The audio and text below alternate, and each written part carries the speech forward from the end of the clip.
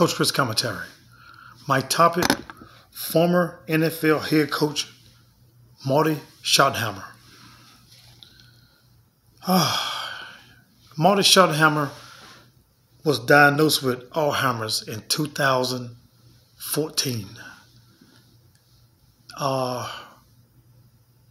This year, 7 years ago, he's been moved to a hospice facility near his home in Charlotte, North Carolina.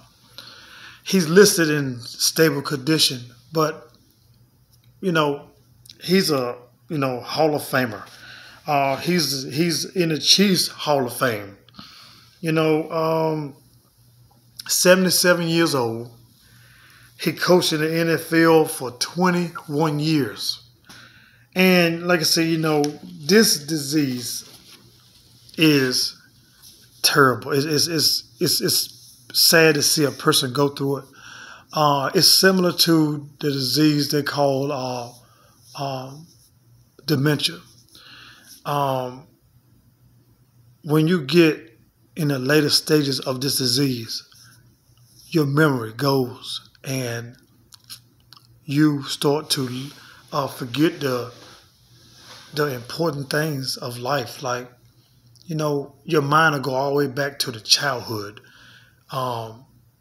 You can forget what's going on now.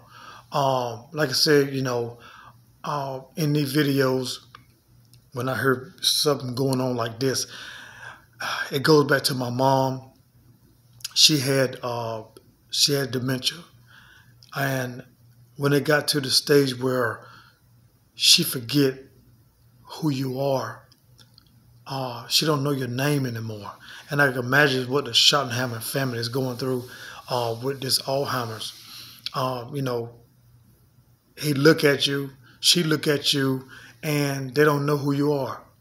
And it's a sad feeling when the person you love, your dad, your husband, your mom, they look at you and ask you, and who are you now? Wow, the hurt to come on your heart to know that this disease is real. This disease is powerful. You know what I'm saying? It takes over your body. It takes over your mind. And like I said, I can imagine what the Schottenheimer family is going through. They're trying to keep them peaceful, try to keep, all the loved ones around them, to be around them, to show them, even though he might not know who they are or what they mean to him, but they know who he is. So they're going to stay with him and show him love, And then on my side, with my mom, I try to be there every step of the way. Even on her last day, I was trying to be there. And,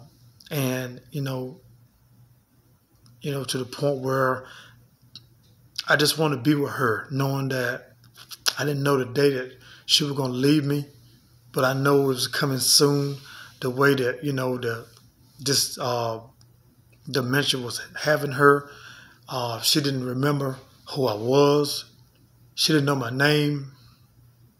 That was a hurtful feeling. But back to Marty Schottenheimer, the same thing. His family's going through what I went through with my mom. Now they're going through with, their dad and husband and everything. And it's a hurtful feeling. And, to see what a person go through with this disease, I wouldn't wish that on my worst enemy. I wouldn't. I just couldn't see a person go through that like that. But, Marty Schottenheimer meant a lot to a lot of people. He touched a lot of people wherever he went. And he got a lot of people that love him. I'm pretty sure all his former football players is reaching out to him, showing him love, let him know that, they're praying for him and they'll be there for him and all that. So, once again, former NFL head coach Marty Schottenheimer. Praying for you, Coach. Praying for a miracle to bring your sense of thought back, praying that, you know, you be the first one to come out of this. You know, the first one to snap out of the disease that is undefeated.